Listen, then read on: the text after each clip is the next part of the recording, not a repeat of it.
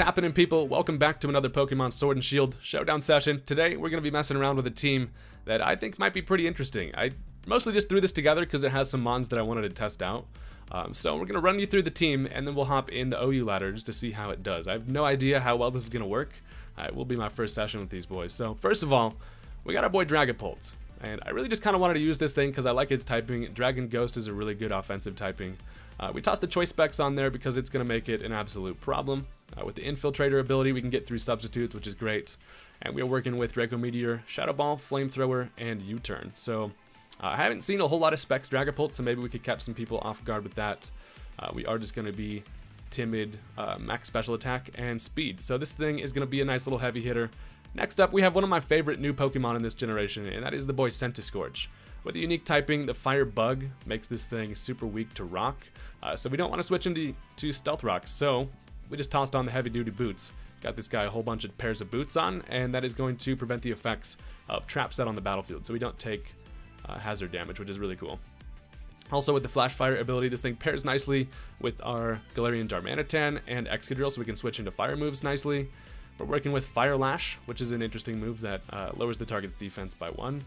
Then we got Leech Life, and Power Whip and Coil. So if this thing can Dynamax and start setting up some coils, I think we're going to have ourselves an interesting time. It's going to be a bulky boy, so bulky physical, sweet percent to Scorch. Interested to see how well that does.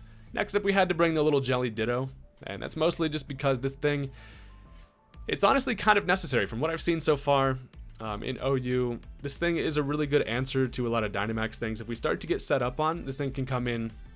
We can copy its stat boost, and with the Choice Scarf, we're actually able to outspeed and be a better version of whatever is trying to set up on us. So it's one of the best revenge killers in the game. So gotta have Ditto there. Next up, we have another new Pokemon, which is Grimmsnarl.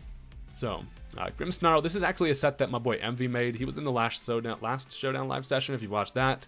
Got the black glasses on this thing just to get a little bit of extra damage on our dark moves, which I think is interesting. Also, this thing probably looks just cool as hell with black glasses on. So we also have the Prankster ability, which allows us to get a priority bulk up, which could be good against physical attackers. If we get that bulk up, this thing's already naturally bulky as hell with that 192 HP and rest in attack. Also, we got some speed investment there. I think that this thing could be an issue if we get up some bulk ups. Potential Dynamax Mon. I'm excited to see how this thing does. Grimmsnarl, just a really cool typing with a Dark and Fairy. So next up, we have Galarian Darmanitan, which I wanted to use this thing just because last time I used the Choice Band set. If you're familiar, Guerrilla Tactics is basically just a built-in Choice Band. So it boosts your attack, but you're only allowed to use the first selected move. So built-in Choice Band paired with a Choice Scarf. We're going to be fast as hell, and we're able to hit extremely hard. So we're rocking U-Turn, Icicle Crash, Flare Blitz, and Earthquake. Pretty standard on this thing. Just going to be max attack and speed. And then last but not least, we do have the Excadrill. The reason for that is I needed a Stealth Rocker, and I also kind of wanted to have a Rapid Spinner as well. So with the Focus Sash, we're able to guarantee Stealth Rock up turn 1 if we decide to lead with this thing. Also, we have Rapid Spin, which does boost your speed in this generation, and then Earthquake and Iron Head for coverage. You're just going to be max speed and attack, and Excadrill is seeming to be a problem so far. So let's go ahead and just get right into it. We're going to get into some OU. I did have this battle up as I started recording and then realized that I didn't click the freaking record button, so I just ran from that one. But first battle with this team, we are going to go ahead and see how these bad boys do. So what do you have there? He's got the Cursula. I have not seen a Cursula yet. He's got the Barraskewda. Interesting little fishy boy. So this guy's got some pretty scary mons. We also see the Mew, so you never really know what to expect from that thing. Expected lead, I don't know if what Cursula even does, but I've actually come to realize that Eviolite Corsola is actually a lot better than Cursula, so interesting to see that. We're just going to lead Excadrill as he goes Mew. So since he leads Mew, we're expecting this thing to probably just be a Hazards one, so we're just going to set up our Stealth Rock turn 1, as it's going to help us out a little bit. He's got that Corviknight. The Arcanine's not going to like that too much. And interested to see what this Mew wants to do. It's actually wild. You can only get Mew in the actual games from, I think, using the Pokeball Plus. I think. I'm not really entirely sure. This thing's actually going to Dragon Dance. Oh, Jesus. This thing's about to be a threat. Well, in that case, we're just going to go ahead and click some Earthquakes, try to get some damage here. He's actually going to have Drain Punch. So Drain Punching Mew is scary. So we're going to go down to this thing next turn. But we could switch into Dragapult. We'll be able to outspeed. If he goes for the Drain Punch again, which I assume he will, unless he predicts the switch, we'll be able to bring Dragapult in safely and then finish it with a Shadow Ball. So we're going to go for that. It's an easy, predictable move as he goes for another Dragon Dance. Yep. So this thing is scary. I think we have to click Dynamax here. If we want any chance of being able to outspeed, if this thing has Shadow Ball, or to be able to take a hit, not outspeed. If this thing has Shadow Ball, we're probably dead. We're gonna click Dynamax. Let's go for this bad boy. So we're gonna get huge, and he does have the Darkest Lariat. So luckily, Dynamax was able to allow us to take that. I do believe it doubles your HP, so I think it means that if we didn't Dynamax, it would have done double the amount of damage. So that Darkest Lariat did 53%, so we probably would have died there, which is interesting. So now he's going to bring in the Corviknight. And we have Max Flare for this in the Flamethrower slot, so we're just going to go ahead and click that. I don't know how much this is going to do. The good thing about Dynamaxing is now we're able to switch our moves even though we have the choice specs. I'm pretty sure that we do still get the effective items even though it allows you to switch, because you do still take Life Orb damage. So we're just going to click Max Flare here, see how much it's going to do. The Corviknight unfortunately does live. It eats its Salak Berry, which is going to boost its speed, and now it's going to bulk up. Oh man. Yo, this Corviknight is a problem. So the worst thing about this is that we've actually kind of used our Dynamax a little bit early. Felt like it was necessary against the Mew. But we're just going to click Max Flare again here, as we do still actually outspeed even after that Salak Berry. Dragapult too quick, boy. So we're freed from the Dynamax. The sun is up, meaning we're going to get some more damage on Flamethrowers if we decide to go for that. He doesn't really have anything. Does not have much. He's going to bring in the Arcanine.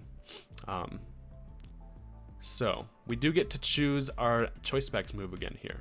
So the Arcanine is going to take some Stealth Rock damage. I'm interested just to see how much a Draco Meteor is going to do. I'm pretty sure that's just going to knock you out. We're just going to click that. Draco Meteor does connect. Yeah, that's a dead Arcanine. Dragapult is an absolute threat. We do lose some special attack there, so we're sitting at 223 at the moment. Not the best. He is going to bring in the Cursula. I want to save Dragapult because we can bring this thing in and get a nice spec Shadow Ball against this thing later. No idea what Cursula is going to do other than like potentially go for like a Will-O-Wisp.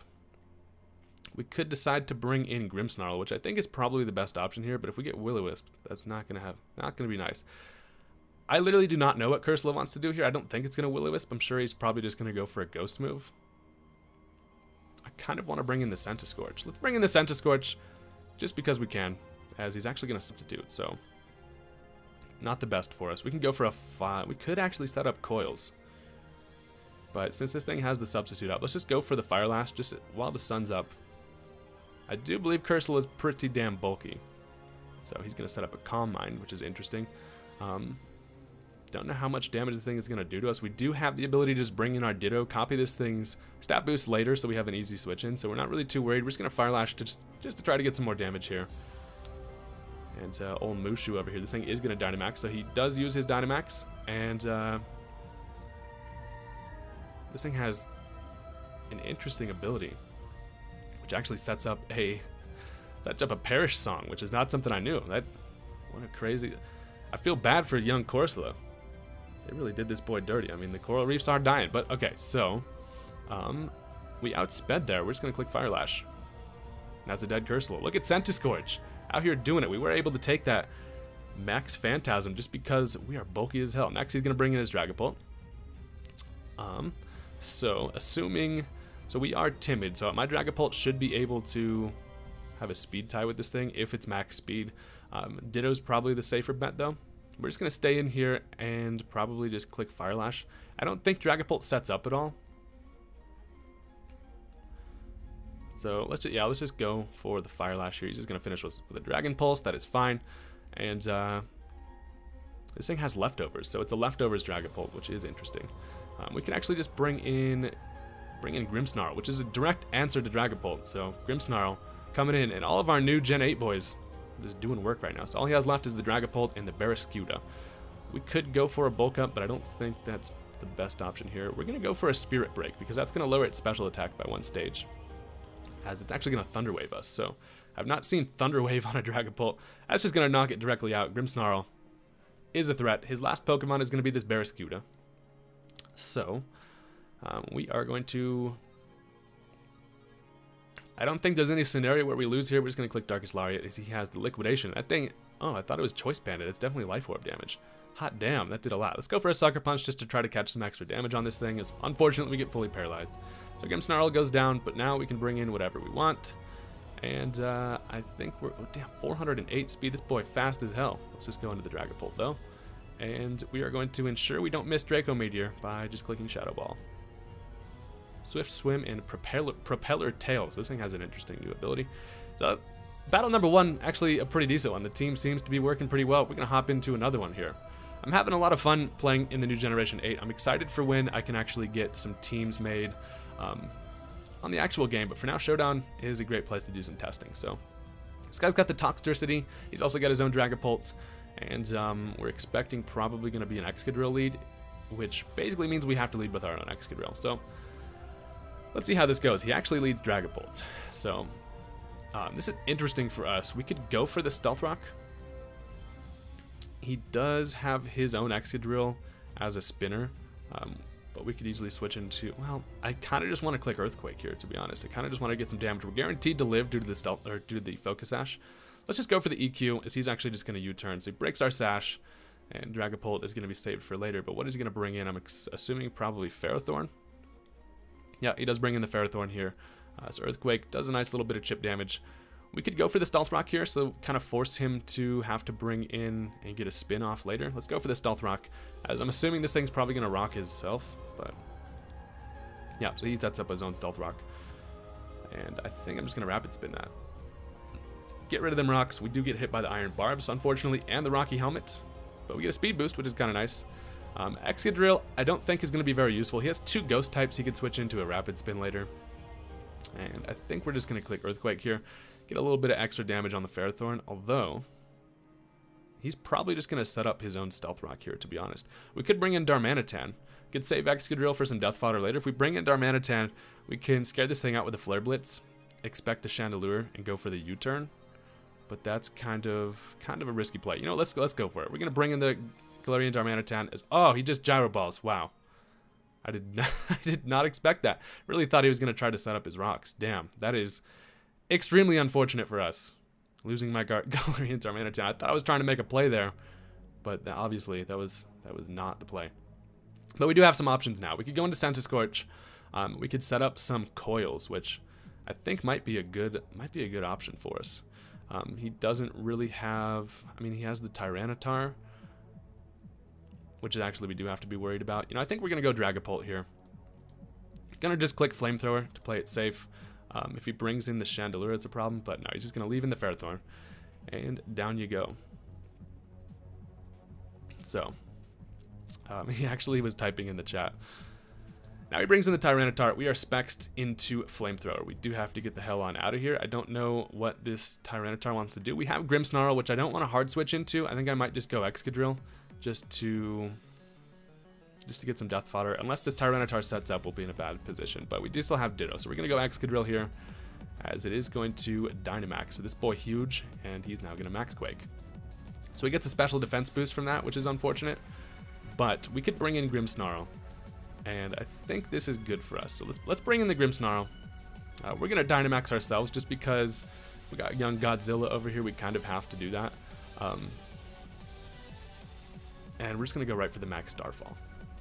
So interesting he decides to Dynamax there. Knowing I do have the Grimmsnarl, I think we should be decent here. He's going to Max Guard. So Max Guard activated. We're just gonna click that again. That is fine. Kind of wasting Dynamax turns here. It goes for the Max Rockfall. And we are thick as hell. So we taking that. Max Starfall is going to knock out the Tyranitar. Grimmsnarl. OP as hell. So, 2 down. Now he's going to bring in the Excadrill. We'll be able to outspeed us. I don't really want to waste. I don't think Grimmsnarl is all that useful at this point. This is an interesting battle. He still has his Dragapult at full. He's probably going to Rapid Spin here. I could bring in my Dragapult, but if he doesn't Rapid Spin, we're going to be in a bad position here. If he just attacks, I think Dragapult could take one. I don't know if a flamethrower knocks out this Excadrill. I think it's probably worth saving our Dragapult. I think we might just stay in here, go for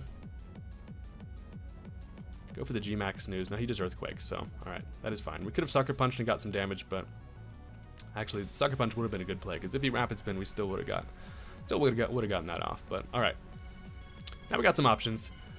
We could go Dragapult and go right for the Flamethrower. Centiskorch can come in, unless this thing has...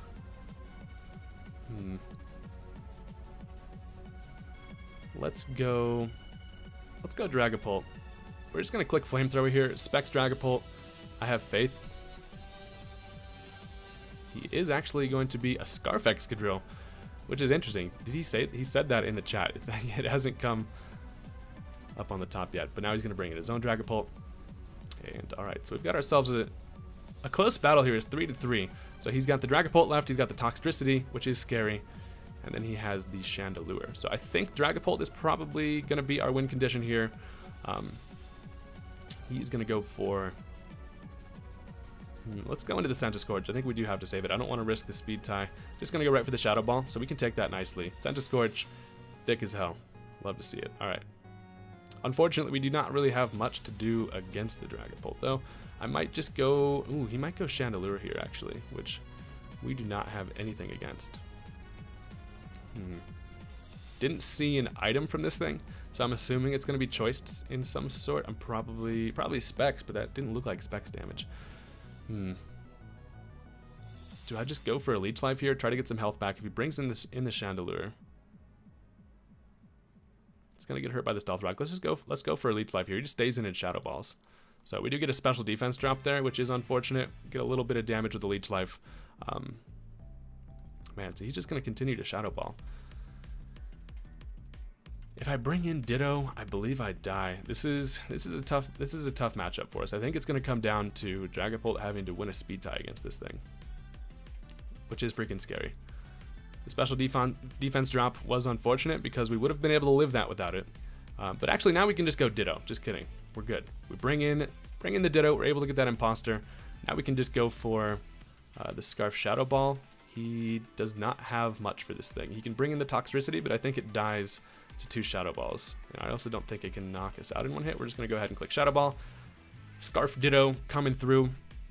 And his Dragapult is done for. Next he brings in his Toxtricity. So yeah, we literally have nothing to do here other than just click Shadow Ball. If we get the matchup against the Chandelure, Dragapult will be able to win it. So I think actually we're set up here. Just going to Shadow Ball again. Toxtricity lives it. It is going to Boom Burst for whatever reason. We are Ghost type, sir. Why did you click Boom Burst?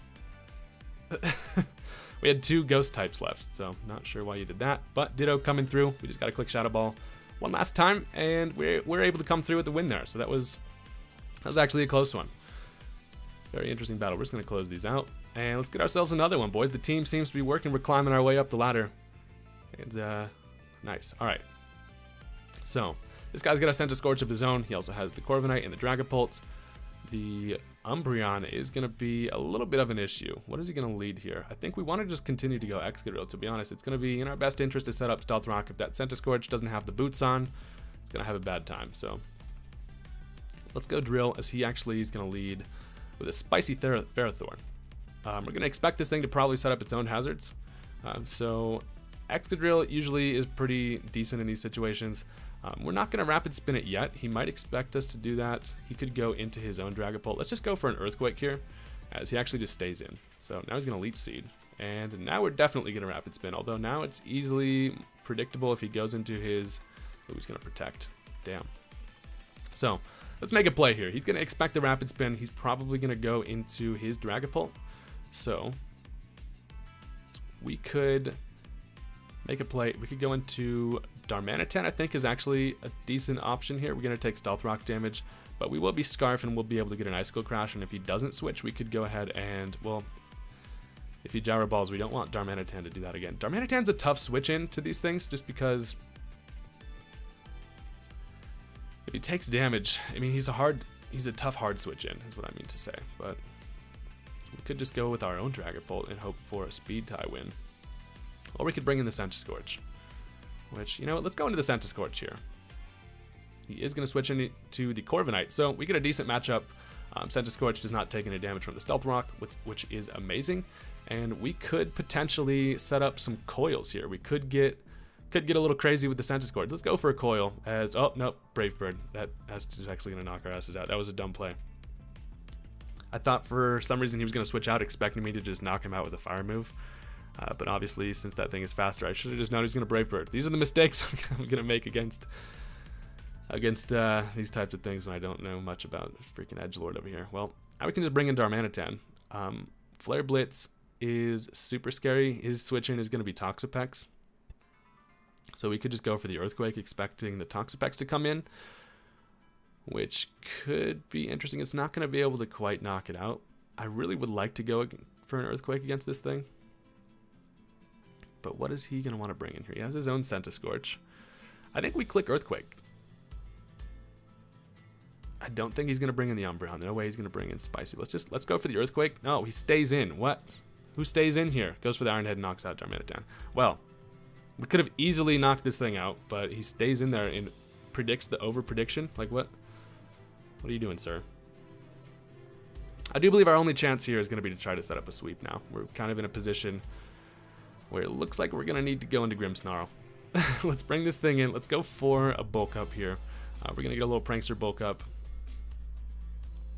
Let's see what old Edgelord's going to do. He's actually just going to U-turn. So gets 16% on us. Now he gets to bring in whatever he wants. The Scorch is probably going to be coming out here. Can't go into the Dragapult. He doesn't have much for Grimmsnarl. There's a chance. I've made 2 misplays so far this battle, but it's bound to happen eventually. Our first 2 battles went way too well for a team that I have not used before. So let's see what old Ravor wants to send in here. He has a tough call. Toxapex, maybe. No, he's just going to go into the Ferrothorn. Okay, so the Ferrothorn is a threat. We can't really do much to this because it's going to Leech Seed us, which is definitely to be expected. We could just go for another bulk up though, unless he actually just Gyro Balls.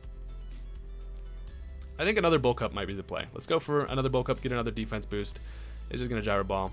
It actually does more than I was expecting. Damn it, that is not good. Now we have to go for the Dynamax G-Max Snooze. The next Gyro Ball does kill us. I honestly didn't expect that to do that much damage with 2 bulk ups, but go for the G-Max Snooze. Is going to knock out the Spicy, so that's good. And now we have a very thick lad, but unfortunately we've just taken too much damage. We do get outsped by everything. If his only special attacker would be the Dragapult, he could actually just come in and finish me with. Actually, I don't think that thing even has. What do you have for me? What is Dragaween gonna do to me? We're just gonna go for the G-Max Snooze just to kind of scout what this Dragaween wants to do. Halloween Dragon. This boy is a threat. If we've seen anything from this episode, it's that this thing is a freaking threat. He does have to just U-turn. Dragaween does not have anything for me. He can't hit me with a Dragon move because we're Fairy. I don't know if he'd be able to knock me out with like a Shadow Ball. Also don't really know what kind of thing this even is, so he is forced to bring in the Corviknight. He's just basically going to have to stall out these Dynamax turns. He's going to knock out the Corviknight, which is great. So he's down to 4. We've come back a little bit. We have another turn of Dynamax here. We saw that U-turn did 6%. He's just going to bring in Luna, which is great. Now we can just click Max Starfall. Ooh, but he's got the Protect. Does get some damage through the Protect, but it's not quite going to knock it out. So we're back to normal sized boy. We can just go ahead and click Spirit Break again, unless there's something I'm missing here. I don't think there's any. We have to click Spirit Break again. Yeah, he's gonna actually just bring in the Crispy Bacon, which is the Scorch, takes half damage from the Stealth Rock, and then Spirit Break actually knocks it down to 2%. Now we can click Sucker Punch. If this guy decides to go for Coil, we're kind of in a tough position. We're gonna click Sucker Punch regardless. He does actually attack, and Sucker Punch coming through. Grimmsnarl, absolute beast. I'm really actually starting to like this thing with that Prankster bulk up. Set this up nicely. So now he's gonna go into Dragaween. I don't know. U-turn still shouldn't be able to kill us here, right? I'm gonna go for a Darkest Lariat and just kind of see. We're just letting it ride. He is gonna have 2 Dynamax here. Goes for the Max Phantasm, and that's gonna kill us. So big ol' scary dragon here is Dynamaxed. We could bring in Ditto and be able to get a nice little scarf against this thing, which I think is what we're gonna have to do, because now that he's still got his Dynamax, it actually sets us up in a bad position. So we'll bring in the Ditto. And we kind of have to go Shadow Ball here. Actually, this, I think we still are likely going to lose this.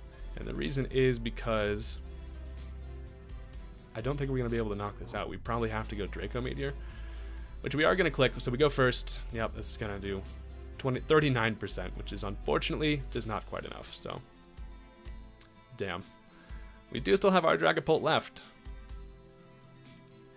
But we can go Excadrill and basically just die. He does have only one turn left on that. Our own Dragapult, we can't lock ourselves into Draco Meteor though, unfortunately, and he does still just have that damn Umbreon left. So this is a tough battle here. Do we go Dragapult and just hope? Just hope to God we win a speed tie? I think that's what we have to do. We're gonna go into our own Dragapult here. Let's hope we win a speed tie, click Draco Meteor, and kind of just see what happens. If anything, I did not expect to do this well in this battle with all the misplays. Ooh, we do actually outspeed. Draco Meteor is going to knock it out. Nice. And this allows us to be able to switch out later. We still have Excadrill who we can switch into on the Toxapex. I'm probably going to go Luna here. He doesn't know that I'm Specs at this point, so he's actually just going to bring in his Toxapex. So he's just going to Scald. Let's go Excadrill just so we can get another choice with Dragapult later. Bring in the Drill as he does just Scald. We are able to live that. No burn, please. Thank God, no burn. Nice. We're able to outspeed here. We can just go for an EQ. And the late game Excadrill putting in work. Yes. So now all he's got left is Luna. And it looks like we caught ourselves a win here. Which was very hard earned. That was an interesting... This has been an interesting battle. He's just going to Protect. Unfortunately, the Protect is not going to save you now, buddy. Poor little Umbreon. Which actually was a good answer to my team, but... So at this point, he can double Protect, or you can just let me Earthquake you. He is going to hit us with a good game down at the bottom. One more Earthquake does finish it off.